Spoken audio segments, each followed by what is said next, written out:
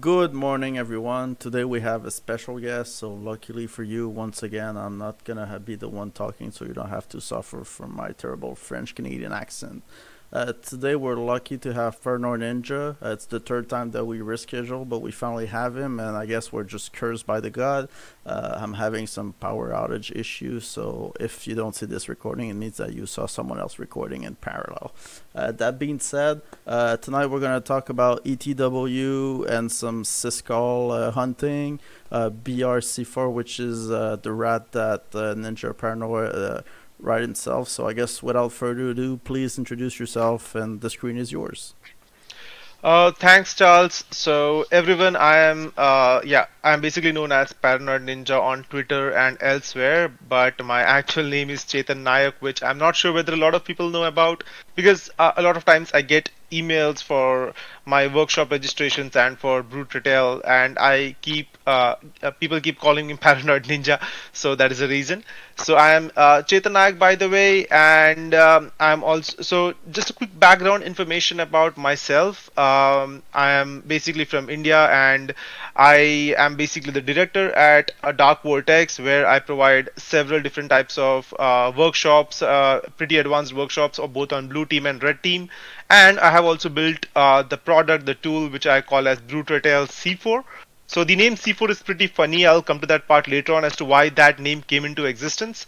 But yeah, that's basically one of the products and that I have built since past 2 years, and it's going pretty great for now. And I'll explain a bit about the evasion tactics and techniques and why I wrote that tool and why it's a bit different from the other existing command and control centers in the market there is right now.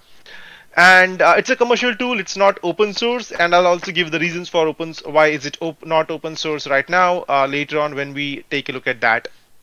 So today we'll be talking a bit about the position independent code, and that's basically in C. So it's funny that how I found this technique was because I was actually planning to implement the object file execution technique of Cobalt Strike in Brute Retail around 2 years back, and I was just going through, I was doing some of my research, and I was reading a lot of documentation on the compilers and how the PE works, and that's how I came across this specific technique.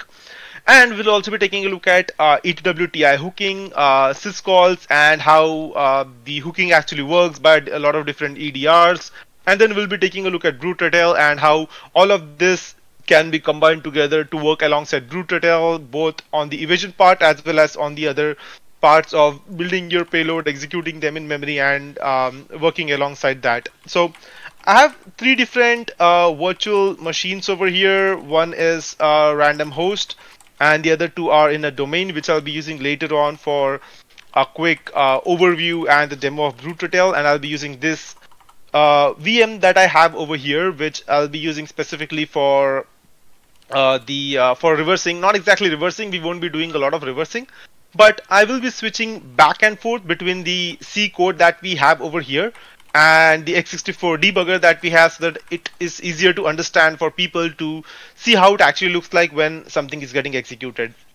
So I'll get started with position independent code for now. And yeah, so basically we'll be taking a look at a very simple program to get started, so that I know that some of the people over here might have a lot of experience Paranoid Ninja, while, I think you're not yeah. sharing your screen anymore.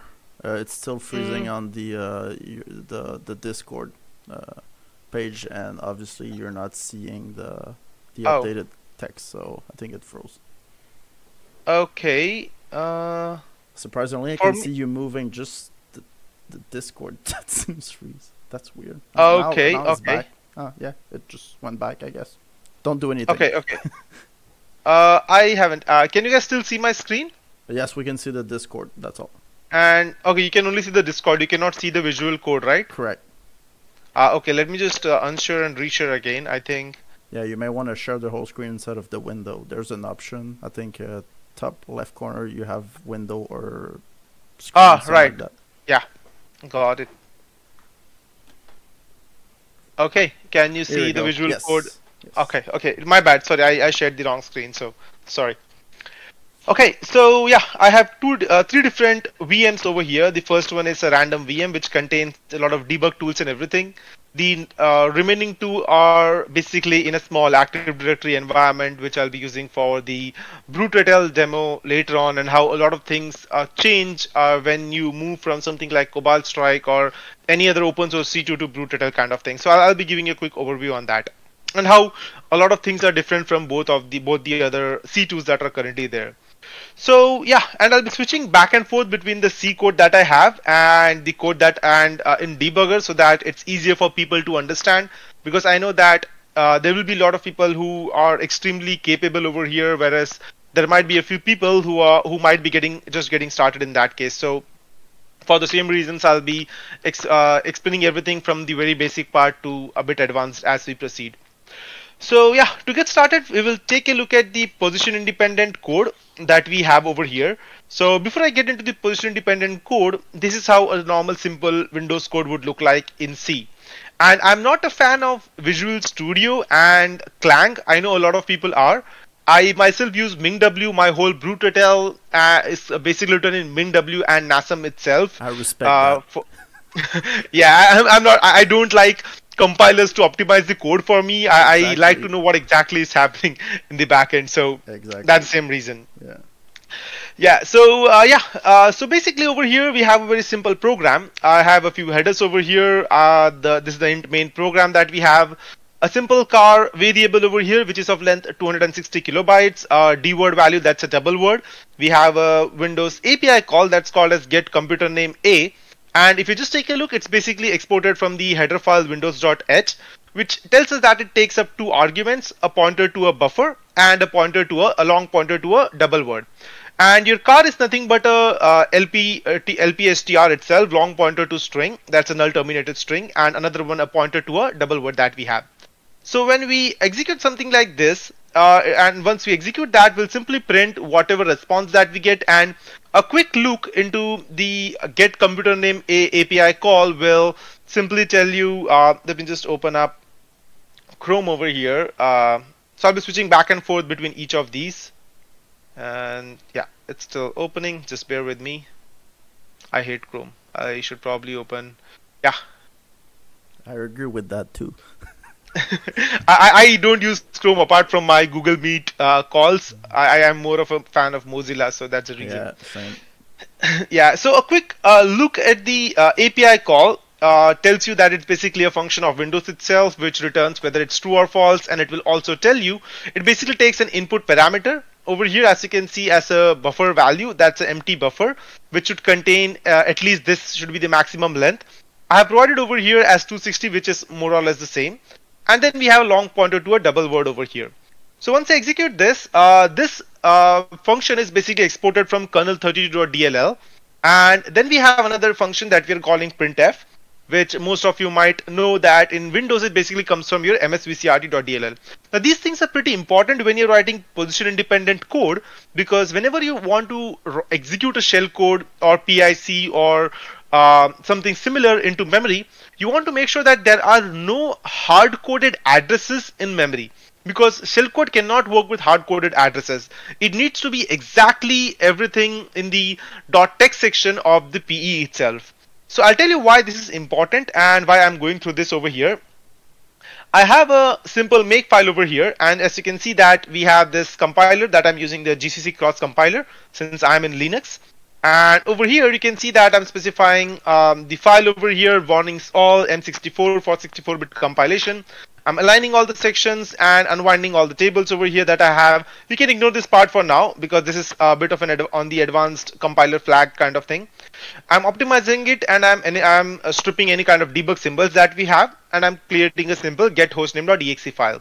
So I'll just type make get hostname, and it should be compiled for us. So I'll go back to my Windows system that I have. If I quickly execute this, let me know if the font size is pretty low. Just give me a sec. All good. Okay, cool. So if I execute this, you can see that we have desktop. That's basically the name of this host itself, which is something similar to your host name itself over here, as you can see.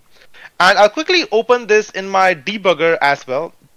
So if I go to my shared drives over here and to PIC, and if I select this, just to show you how this would work, let me just scroll it down over here. So right now we have hit the entry point. I have disabled the TLS and other breakpoints that usually gets hit in the start. If I go to the symbols section, if I go to kernel32.dll and if I search for, let's say, get host name. Oh, sorry, I think get host name is basically in ADV 32. My bad. Let me check. Yeah, it's in ADV 32, I think. One sec, let me check. It is, yeah, sometimes the calls, yeah, it's basically in kernel 32 itself. So let me just search for it. Get host name, and let me probably check. Yeah, it's probably searching it from over here itself. Yeah, so it's basically from kernel base.dll, but a lot of times you're whenever you call kernel 32, right? If I just open up CFF Explorer, I should get that it's also there in kernel 32.dll, except in the current reason I'm getting kernel base.dll because there's a high reason that the DLL that I am using right now, which I am statically linking over here in my case, in that case it's basically residing kernel base.dll. But Windows has also added that your get hostname get hostname API call inside the kernel 32 and kernel base.dll itself. But the point over being that it's basically getting called. So if I just go over here just to validate, I'll just add a breakpoint over here. And the funny part is that I'm actually calling it's get computer name A, not get host name A. My bad. Sorry. That happens sometimes with me. Yeah, it's over here as we can see. Get hostname is a totally different API call. My bad. I just got a bit confused. And then I'll also search. So I have added a breakpoint over here as you can see. And I'll type printf and I'll go to msvcrt because that's where the printf will get called from. So I'll just scroll down. I'll search for printf over here. You can see, and I'll just add a breakpoint here. So if I click on the play button over here, you can see that we have hit the breakpoint. That's get computer name A. If we take a look at the registers over here quickly, let me just change the font over here because for some reason I cannot scroll and zoom it out. Let me just increase everything to 14 itself. Oh, it's pretty readable, to be honest. Oh, even the small ones? Okay, my bad. But I mean, it's acceptable, and I'm blind. Okay, cool. No problem. So I'll just drag this over here. And you can see over here that we have a few registers, right? So normally whenever you're calling any kind of x64 function calls, right? It basically happens in this manner. The first argument goes into the RCX register. The second argument goes into the RDX. The third and fourth argument basically go into the R8 and R9 registers, and the remaining arguments simply go on stack. So just to validate this, if we go back here, you can take a look over here. That our first value is going to be get host name over here itself. The second is going to be a pointer to d word length. So which basically means that our first argument that we have should go into the RCX register, and the second argument will go into the RDX register. Now this is only valid for your x64 naming conventions. It will be different for your x86 in that case. So if I go back, you can see that we have RCX and RDX. If I just right click and follow it in dump, and you can see that we have some garbage values over here. And the reason for that is because in our RCX we have just initialized a variable. We have not initialized it with any null bytes or something like that. We have just created that variable only. Whereas it's different in case of host length. So if I select the right one and if I click on follow in dump, you can see the value over here is 0104. That's basically 104 in a hex, which will simply be your 260 in decimal itself. So that's how we can identify our variables that we have passed on to our function calls. Now, one of the things that I would like to highlight over here is I'll simply go over here and let's say I'll just type object dump -m Intel because I like to read Intel assembly, not the 8080 ones, and I'll type get hostname.exe. Sorry, my bad. I'll just type -d to dump everything, and you can see over here. If I scroll to the very top, sorry, that should be from over here. Yeah, you can see that we have the disassembly of the whole text section. The text section is a section which is always a readable section in itself. And if I scroll down, this is the whole executable code that we have, which is what we exactly need. So, and these are the opcodes for each of the executable instruction. So if we are able to extract this opcode using some bash script or something like that, and if we are able to execute that in memory, we will be able to execute our code. But the problem over here is that a lot of the code that we have over here in the text section will indirectly call your other sections that you have. So let me go back to the very bottom to show you how this would look like. You can see that we have a few other CRT sections. We have a .tls section, which is our thread local storage. This is our CRT function, which will do the task of printing and everything. And if I just do, let's say -h over here instead of -d, sorry, it's a lowercase h, my bad. Yeah, you can see all the different sections that are currently available into our get-hostname.exe. And this is where the problem lies, because if you try to execute just the .text section of your executable, and if you try to execute that, you won't be able to execute. It will simply crash because a lot of the variables over here, or I would say instructions, indirectly reflect the variables or instructions into our other code. For example, all the initialized sections will simply go into the .data section. The read-only variables will go into the .rdata section. The uninitialized variable simply goes into the .bss section. The import sections goes into the idata, and a lot of other things. We cannot have all of these different types of sections that you see over here into our code if you want to execute them. Because if we just extract the .text section and if we execute them, it will try to execute or extract, or it will try to access some of the variables or data in the other portions of the section, and will simply lead to a crash. So what we need to do is we need to make sure that whenever we compile our code, we only have a single section, which is our .text section that you see over here. So what we are going to do over here in this case is I'll go back to our code and I will make a few changes. But before I make any few changes, one of the most important things is that if I go back, if I restart our executable, let me clear the screen and restart it again. And you can see over here that by default, these few DLLs are always loaded. Now we know that kernel, your get computer name A resides within kernel 32, but we did not call any API call within kernel based or NTDLL. Same thing goes for MSVCRT. We only called printf from MSVCRT.dll itself. However, there are other DLLs that will always be loaded by Microsoft. These DLLs are called as known DLLs by Microsoft itself. So what we would need to do is that if we want to find out the get computer name API call, we would need to first find out the address for kernel32.dll, and or we can directly go ahead and call it from ntdll.dll itself by using the syscall. For the time being, we'll take a look at the kernel32.dll itself. So we will first need to find out the kernel32.dll inside the process environment block of Windows, which if you can simply open up WinDBG, for example. So to give you a quick overview of as to how this would look like, if I open WinDBG, let me open up any simple executable over here. Let me go to this PC, C, Windows, System32 and cmd.exe. So if you go over here, you can take a look at all the DLLs that have been loaded for cmd.exe. Okay, this should be good. And now let's say if I want to take a look at the process environment block, I can just type simply dt, that's display, nt !peb, and it will return me all the information about process environment block that I have over here.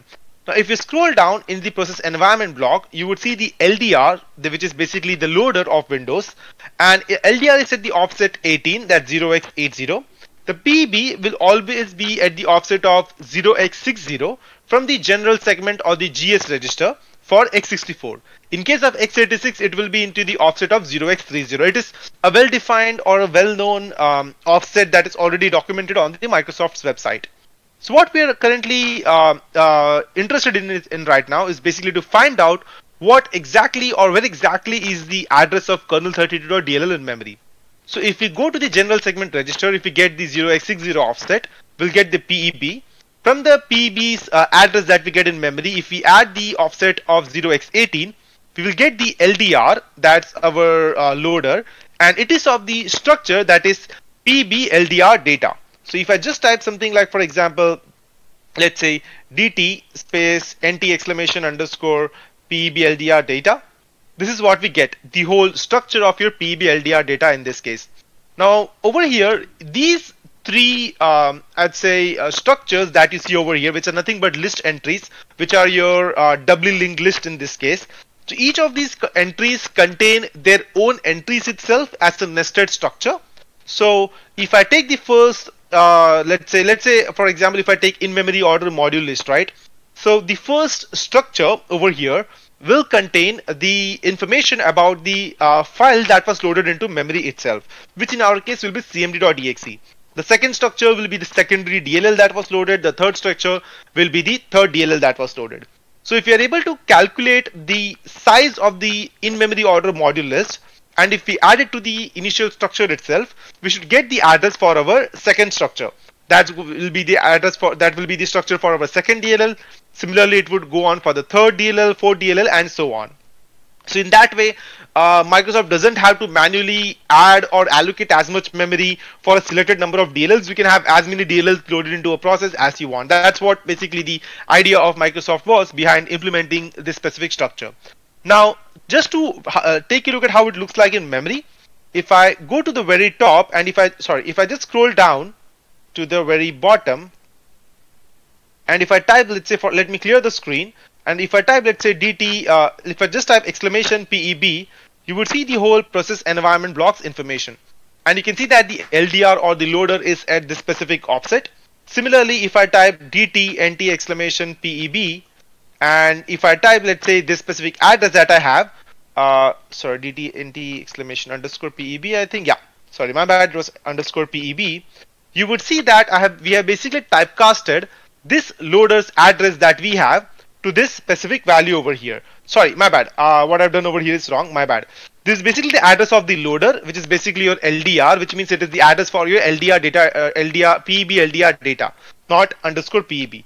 So if I type underscore PEB underscore LDR underscore data, which is the exact structure that we saw earlier, you would see that it has given us the exact addresses of each of the nested entries that we have over here. And similarly, let's say, for example, if we take a look, we know that if you just Google up this specific entry that we have, Microsoft will tell you that even though it tells you that it's a list entry that you see over here, the actual value or the actual type of this specific structure is going to be your let me just go over here, and you can see that your in-memory order module list is basically of the data type LDR data table entry. So if I go back and if I just type, let's say, for example, underscore LDR underscore data underscore table underscore entry, let me just paste that over here, and instead of this, if I type out this address that we see over here, which basically means we are simply typecasting this address that we have to LDR data table entry structure, we should be able to see the first loaded module, which in our case is going to be cmd.exe. Similarly, if I just copy out, let's say, the next value over here, and if I paste this, for example, we should be able to see the second value that we have in our case, which is going to be ntdll.dll. If I copy the third value that we have over here for the inload order module list, we should see that the third value is going to be kernel32.dll in our case, which basically means that the first image that gets loaded into memory is going to be your actual process itself. The second DLL will be ntdll. The third one will be kernel32, and so on. Just one thing to make note of over here is that whenever you're dealing with any kind of EDRs in this case, there's a high chance that they will load their own DLL before these DLLs. So you might have to tweak the code that I'm going to show you right now in order to evade EDR. For example, if you're dealing with something like Sentinel-1, Sophos, or maybe 40 EDR, or even I'd say McAfee, I know that these DLLs specifically are, these EDRs specifically load their own DLLs before that. However, there are other, that's in user land itself. So our aim is to currently, so we'll be ignoring EDRs for the time being. We'll take a look at that later on. Our aim currently is to find out the address for kernel32. So if you go to the code, so all of this code that I'm showing you right now is totally available on my GitHub repository. It's been there since past 2 years since I wrote a blog on this. So if you go to this code that we have over here, which is gethost.c, and if you take a look at another header file, that's addresshunter.h. So let me just zoom out a bit, you can see we have a function called as get kernel32, which reads the offset 0x60, that is our PEB address, from our general segment register into this variable that we have. That's a long pointer. We are typecasting that to our PPEB, that's our pointer to our process environment block structure, the one that we had created over here. If you take a look, all of this structure was directly extracted from your WinDBG itself. So if you can just type DT exclamation underscore PEB and you would get the whole structure over here of PEB directly in WinDBG itself. So I'm extracting the loaders address, as you can see. Then I'm going to the in-memory order module list. And we are the actual value over here, that's base DLL name, that is of the type Unicode string. So we are extracting the buffer, that's basically going to be the actual name of the DLL itself, the length of the DLL.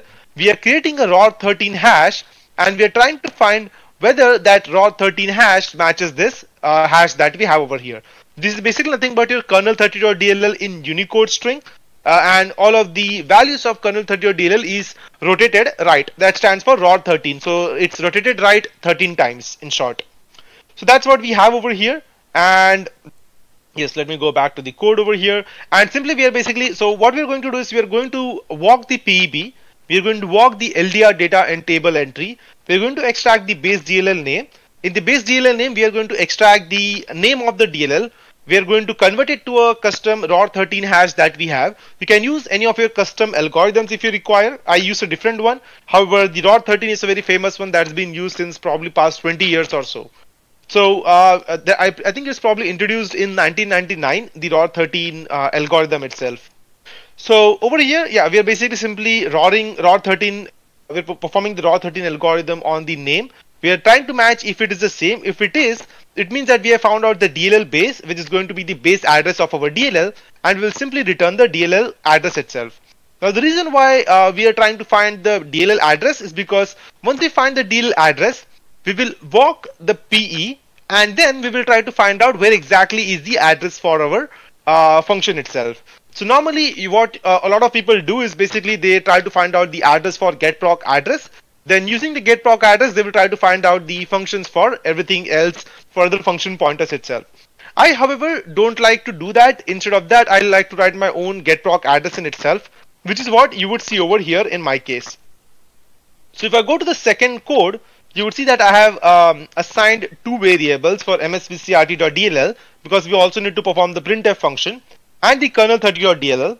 And a few other variables over here, which is of unsigned integer 64-bit variables over here, because I'll be compiling them into 64-bit. I'm extracting the address for kernel32. After that, I'm creating another variable which contains the string load library A. But now some of you might be wondering that why is it exactly in this specific format instead of typing something like, for example, like this. Now the reason for that is because if I use something like load library A like this, it means that it is an initialized variable, and if I type it something like, for example, let me just go here. If I type something like, for example, let's say test equals to load library A, then it becomes a read-only variable, which means it will go into the .rdata section, which is not something that we can have. If instead of this, if I do something like this, this will go into the .data section, which is again not something that we can afford in our shell code that we are going to execute. Which means that we have to add it as a byte code. So if I go and create something like this, then the compiler will think that we are adding byte code to a simple car variable, and it will directly add this into the .text section. Just remember that this is limited to a maximum length of 255. If you try to add 256 or 257 different characters to a string over here, then you won't be able to do, and it will directly be pushed to the .rdata section unless you play with the compiler and ask it to force the whole code into the .text section itself. So once we have that, we'll simply go to the get symbol address and we'll try to find out the address for load library A. So we'll use the function called as get symbol address. The get symbol address will simply take the address of our kernel32 and the string. And if I go to this specific function, you can take a look at over here. So over here, what it is going to do is it's going to take the exact base address of our handle to the module, and then it will simply typecast the base address of our DLL or the handle, both of them are the same, of the DLL, and it will typecast them to the specific structures of Microsoft that we have. We will first typecast it to the image NT headers. So in short, to give you a brief information as to what we are going to do, is if this is now CFF Explorer that I have. If I go to C, Windows, let's say System 32, kernel 32.dll, you can see that each DLL has a different set of PE and P addresses, and I'd say file offsets, the relative virtual addresses, and a lot of different things. So we are going to walk. You can see that the offset starts at 0 because it's basically where the P itself starts. The initial value over here is MZ header, that's your 4D5A. After that, which is of 2 bytes, because you can see over here that the next value is set again 2 bytes. Then we have another CBLP, which is another value, which is of again 2 bytes, then 2 bytes, and so on. And there are each of these values that you over here that you can see is of different bytes. And these are, as you can see, of the data type word. Finally, we reach the address of our NT header, which is at the address 0x3, which is at the address E8, as you can see over here, which is of double word. As you can see, 1, 2, 3, and 4. That's 4 bytes, which is basically 8 bits in nature. And if I go to the E8 variable over here, you can see that at the E8 offset, we have our NT header. Now, similarly, you can keep on parsing these headers, and finally, you will eventually be able to reach the export directory. And inside export directory, once you find out the executable section, you would be able to find out these different function pointers that we have over here. Now, all of these, since we know the size of the headers over here and they are going to stay the exact same according to the Microsoft documentation, Microsoft has clearly documented each of these portions. So if you just select search for, let's say, PE format, Microsoft has a really good documentation on this. That's where I myself learned from. And they have specified what is the size and length of each of these data types, whether they are word, dword, or string, or Unicode string, or something else as well. So that's what we are going to do. We are going to typecast this base address of our kernel 32 in memory to the image NT headers, PE headers, and everything. Once we are able to typecast them, we'll walk through each of them, find the export directory RVA. Once we have that, we will find out where exactly it resides in which specific section. In our case, it will basically reside into the .text section itself. Once we find that, we will try to find out what exactly is the address pointer over here. Our aim is to find out the get computer name A, which is, if I scroll down, you should see it somewhere over here itself. Get computer name A. Yeah, over here, as you can see, this is what we are going to find out. And once we are able to find out the actual function pointers RVA, if we add this value that you see over here, which is we are going to find out programmatically the offset of get computer name A, if we add this value to the base address of our kernel 32.dll, which is what we have over here, we should get the base address of get computer name A. And if we execute that, that would be the actual value, which is what we also executed over here in this case. So simply, that's what we are going to do. Our get symbol address, as you can see over here, alpha new, which is going to be our NT header. We are going to find out the export directory address function of names, and then we are simply looping it over here. And whatever function name that I had specified over here earlier, that's going to be load library A in our case, as you can see. We're simply finding the function pointer for load library A, as you can see. If we have the string comparison, then we'll simply go and extract the export address table, add the export address table file offset to our actual DLL address, and simply return the value over here after breaking it. And once we have that, we should have the address of load library A. After that, we'll try to find out, we'll basically try to find out the address for get computer name A as well. Similarly, we will simply try to load msvcrt.dll using the load library A function. And in order to execute this as a function pointer, we will need to typecast this to something that tells us that it's a pointer to a function. So we will just copy paste the exact function code from Microsoft's documentation, and we'll specify that it's basically a pointer, as you can see the star over here, to a type defined function over here in our case. The parenthesis over here specify that it's a function. It's a pointer to a specific function of the type load library A, which returns a value handled to a module. And the argument that it takes is a long pointer to a constant string, which is your lpcstr or your car pointer, which in our case is going to be the value of msvcrt.dll. So we load msvcrt.dll over here. We try to find out the printf pointer from the msvcrt.dll like earlier. Once we have that, the remaining portion is the same as get hostname over here. We are simply executing the function pointer that we have over here, as you can see, by typecasting it to get computer name A. And similarly over here, we are specifying the hostname and hostname length. and we will execute that, and we'll simply print that after that as well.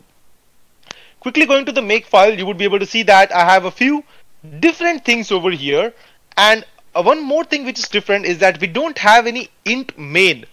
We only have a void over here instead of having int main.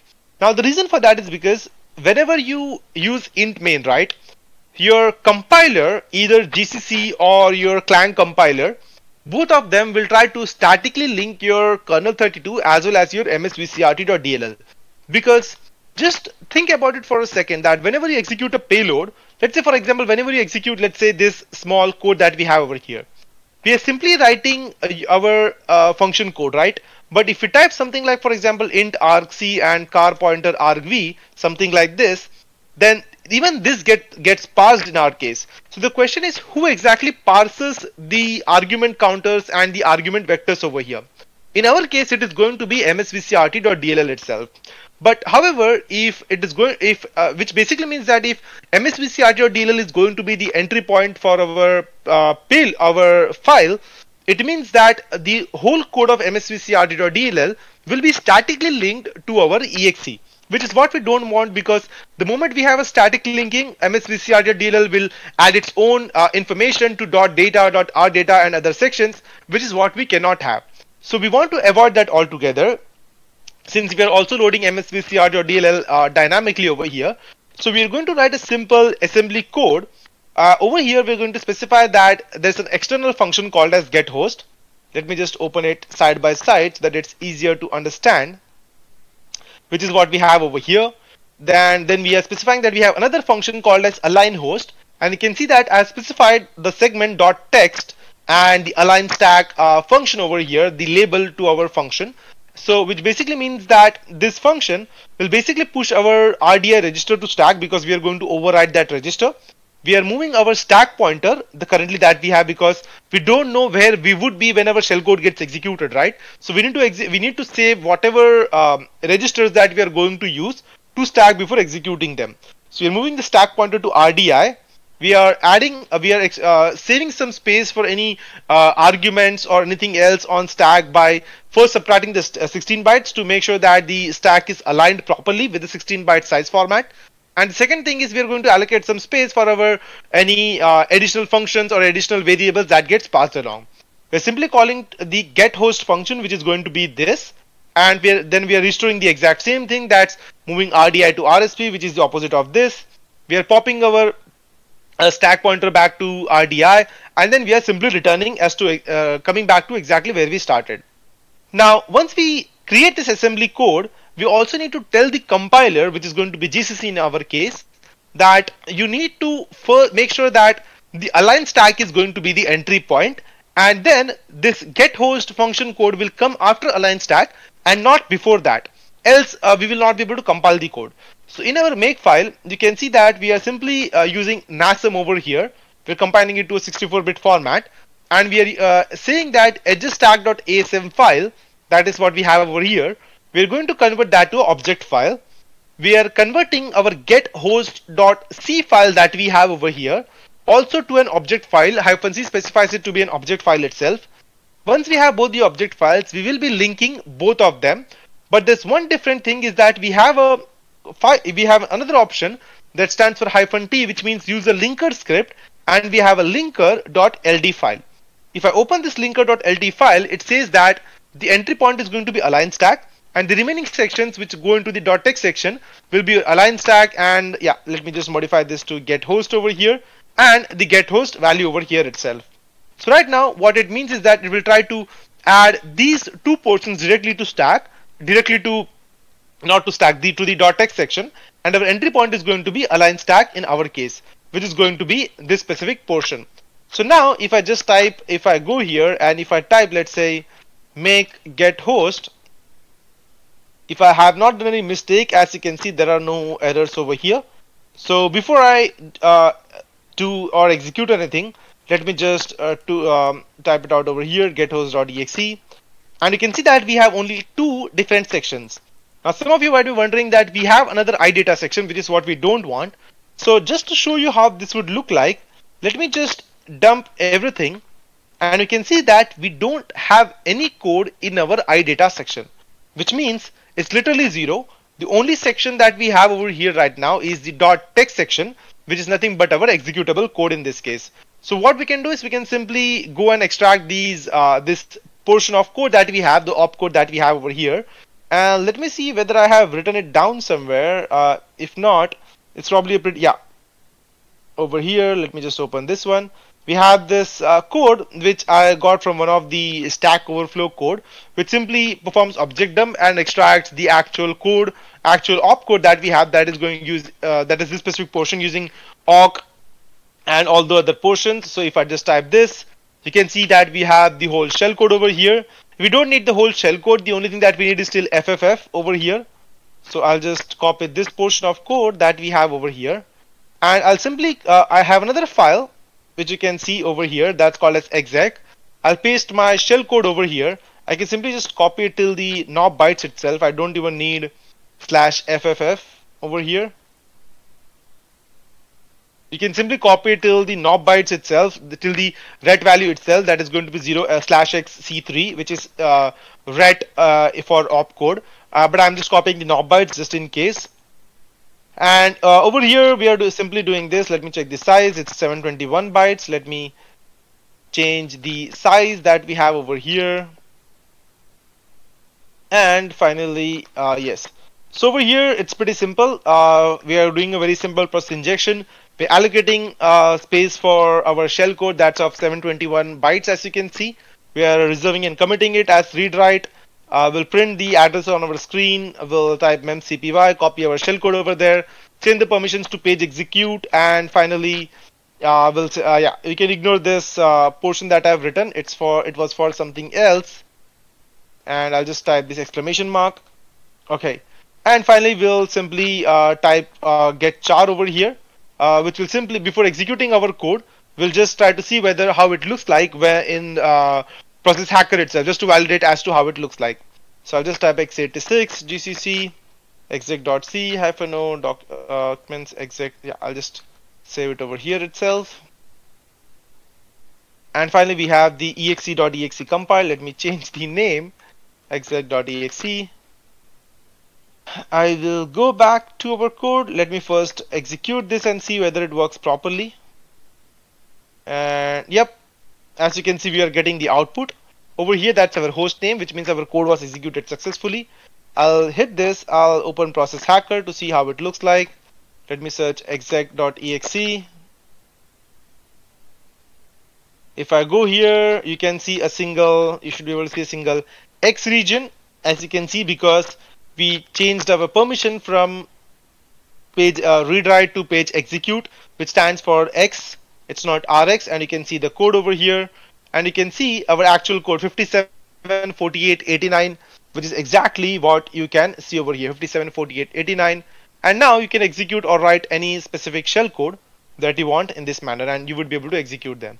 So this is basically how you can write your own position independent code without having to worry about any other sections, because I know a lot of people are basically scared to write assembly because you have to manage the stack, you have to manage the registers and a lot of other things, which is not exactly something that you have to worry about when writing your position independent code in C.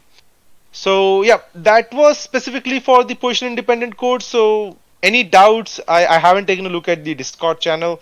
Any doubts, any queries are welcome before I proceed ahead.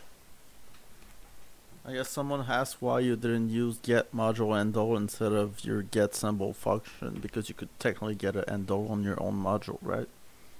Yes, good question. But the funny thing is that the get module handle itself is a part of kernel32.dll, which means if you try to directly use get module handle, as you can see, it itself is a function within kernel32. So without knowing the address of kernel32, you cannot call get module handle. If you try to call it, then kernel32.dll will be statically linked to your exe itself, which means your code again becomes static in nature, and you will have the rdata.data and all those other sections.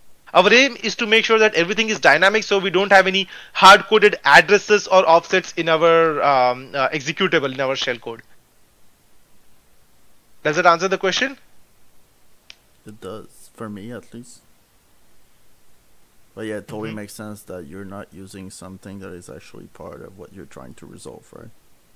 Yeah, and one of the other things that I always try to do, especially even with BruteRTL, when I write my code, right, I like to minimize the use of any existing functions or libraries as much as possible. I don't use getProc address. I don't use getModule handle. I don't use most of the functions like even load library sometimes to load the DLLs. All of these are written specifically from scratch so that any hooks that are already implemented on these function pointers can also be avoided in that case. So that's one of the reasons why I try to avoid a lot of these things, and that's basically the second Yeah. reason. But it would be impossible to write a shell code with get module handle in But this yeah, it totally case. makes sense. As you pointed out, writing your own function, at least you have full control over it. And as you pointed out, like load library, for example, could be a hook because under the hood it's calling LDR, load DL, or something like that, Yep. which tend to be Yep. hooked. I remember I presented some stuff about comma object, and by default, there's a lot of ETW happening inside Yeah. of the co-create Right. Right. instance and all that stuff. So Yes, because whenever you call load library A, it will indirectly call LDR load DLL, which will in turn use the NT map of section to map a file. And yep, whenever you call NT map of section to map a file from disk to memory, it will eventually execute loading of, I'd say, your DLLs into memory itself, and it will send a notification to your kernel, which will in turn be used by your image loading callback routines in the kernel mode to who can find out which DLLs are getting loaded. yep, So one way to avoid this is to write everything from scratch. exactly. But you also end up having RX sections in your variable, which are not backed by any DLL in that case, which would not be the scenario if you loaded directly it from the disk using load library. So that's basically a downside of using that. So yeah, any questions, any doubts on this before we go ahead? So far, so good. Okay, just give me around 2 minutes. I'll be back. I have someone at my door who's been pinging since past 2 minutes, so I'll Sure. just be back in a sec. Okay.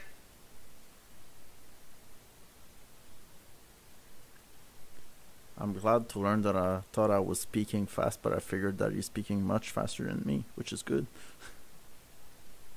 Yeah. And it's also nice because we kind of cover all that stuff in various episodes, but it's always nice to have, kind of a recap episode. So hopefully you guys are learning a thing or two in the meantime. I guess he's also using structures of uh, of the PAP. Yep. Instead of using offsets. Yep. Well, it's more portable, like that's for sure.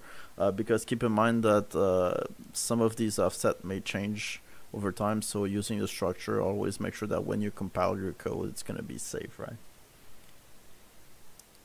In the sense that you're always gonna have the proper offset. Exactly.